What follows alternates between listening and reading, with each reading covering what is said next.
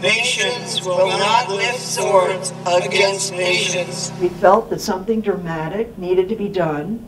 The fences are illegal because they're surrounding an illegal facility.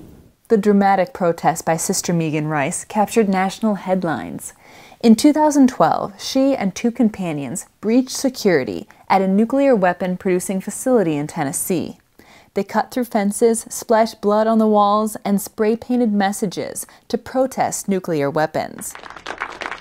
Now, her story is the subject of a new documentary called The Nuns, the Priests, and the Bombs. It's taken on a life of its own, and it's one way of spreading the truth and waking people up.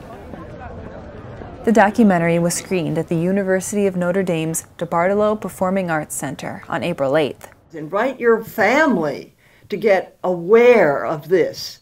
After the screening, Sister Rice and the film's producer, Helen Young, answered audience questions about nuclear weapons. I think a lot of people don't even know we have them. They're not that conversant with how powerful they are today. Typically, their frame of reference is the Hiroshima bomb, and that was 15 kilotons. One of the warheads aboard the Trident submarine is 455 kilotons, which is 30 times the Hiroshima bomb. In Catholic teaching, there's real clarity. The use of nuclear weapons is unacceptable, immoral. These are indiscriminate instruments of mass annihilation, and they cannot be justified by any human political purpose. Pope Francis, in the meeting at the Vatican in 2017, specifically said that even the possession of nuclear weapons is to be condemned. The documentary also covers the larger anti-nuclear movement called Plowshares.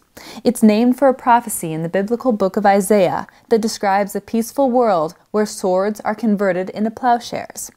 A hallmark of the decades-long movement is to trespass and protest on the grounds of nuclear facilities. There have been more than 100 plowshares actions. And in fact, there was just one a few days ago in Kings Bay, Georgia, where 7 activists trespassed onto a nuclear submarine base there that has 6 Trident nuclear submarines. One of the people involved in that is Father Stephen Kelly, who's in my film, and he has been involved in a number of plowshares actions and has spent about 10 years in prison. Nonviolent protest is a critical dimension in any strategy for achieving disarmament.